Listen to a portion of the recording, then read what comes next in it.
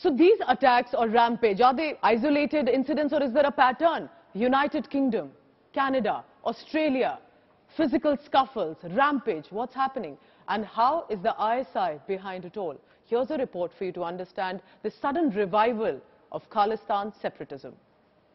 Khalistan Zindabad! Khalistan Zindabad! Khalistani hate against India is surging globally.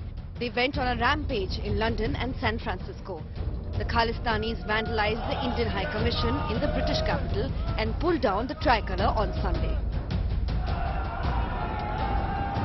The attackers threatened Indian staff at the mission.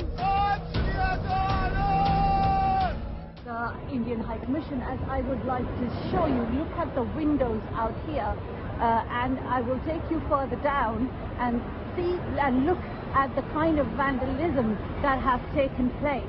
The windows have been attacked, and actually these are quite sturdy, a window, and this is not one, there are many in one after the other that was attacked. The flag was taken down and two security personnel really scuffled with the people who were sort of protesting, so to say, suddenly turned up on the 19th of March.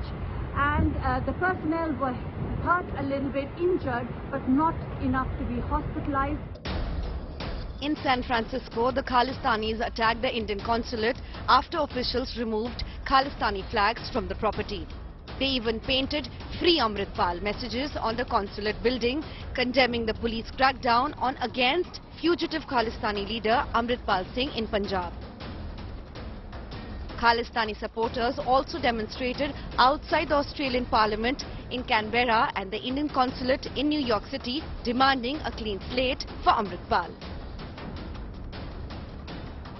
India has called out the UK government's indifference to the security of Indian diplomats and personnel, calling it unacceptable.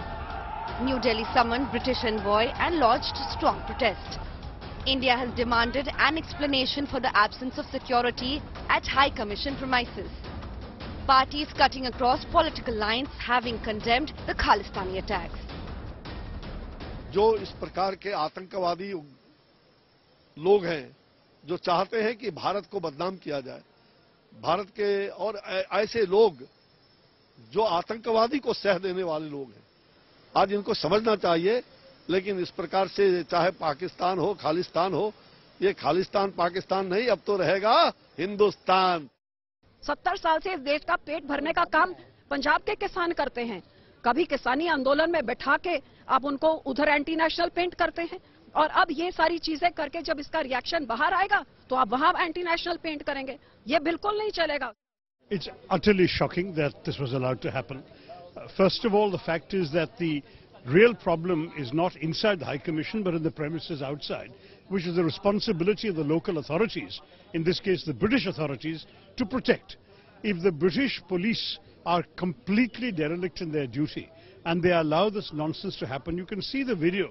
There are a rabble of a dozen fellows shouting slogans. One chap climbs up, pulls down our national flag. This is a major insult which we cannot tolerate. The pro-Khalistani toolkit seems to be emerging, with Canadian MPs and leaders tweeting the same words about the security clampdown in Punjab.